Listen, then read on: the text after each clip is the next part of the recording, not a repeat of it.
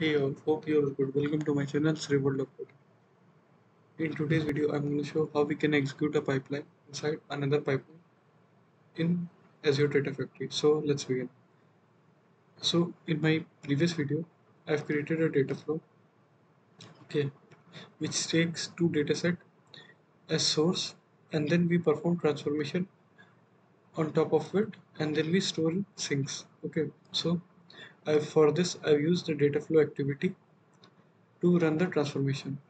Now let's create another pipeline, okay, to check whether both these source files are present or not. So for that I'm using validation activity. So this is for first dataset. Similarly, I will check for second dataset. Okay, so now let's debug to check what output it gives. Okay, you can even use lookup uh, to check uh, uh, if all the files is present in blob storage or not. Okay, so just for demo purposes I'm using like this. Okay, let's check what's the output of validation 1 and validation 2.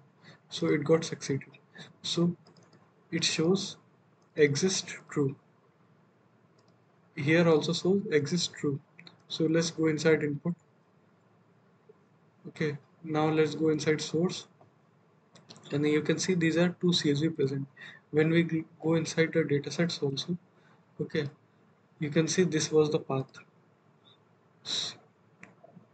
Okay, now let's do one thing, use if else, if condition. Okay, and then let's join these two. Okay, let's go, click on activity and click on add dynamic content. So we want to do such that output of each activity, validation activity, should be true. This means output of both these activity should be true, and its output is stored inside the variable exist. Okay, so click on add dynamic content, search for equals. Okay, equals, uh, inside equal we want output of validation 1 dot output dot exist should be equal to true, and so we will use here and. Okay, similarly here also equals, let me copy the same here.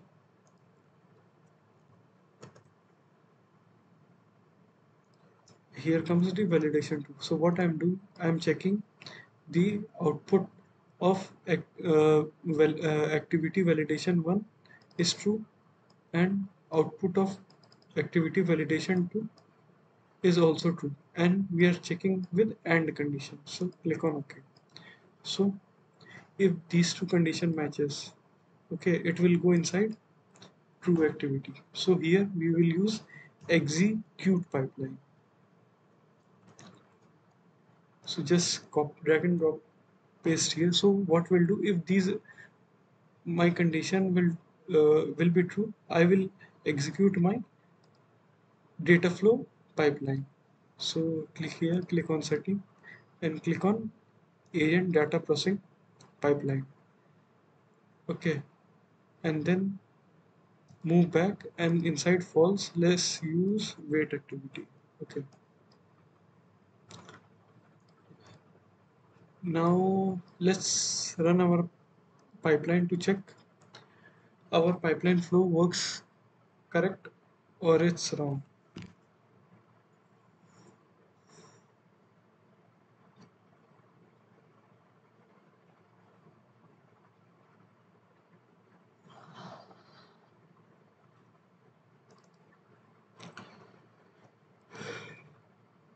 Okay, as you can see, validation 1 and validation 2 uh, gives output true, so it goes inside if condition with true activity. Execute pipeline 1. So the pipeline is still being run. Okay, let's wait for the execution to complete.